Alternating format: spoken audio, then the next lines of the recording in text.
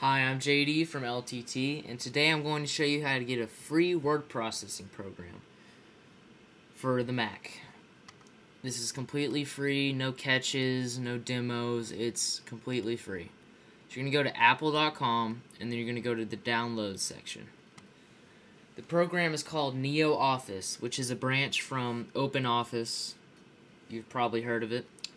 It's a Mac version, or an updated version.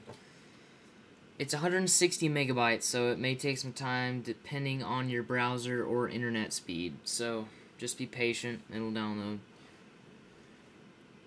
It includes word processing, spreadsheet, presentation, drawing, and database programs for Mac OS X. So as you can see right here, it says based on OpenOffice.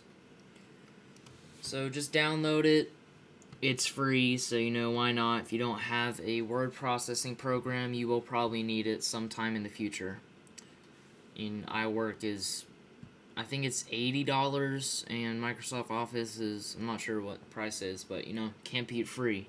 So just download it. Link is in the sidebar, and thanks for watching. Please subscribe and watch our other videos. Thanks.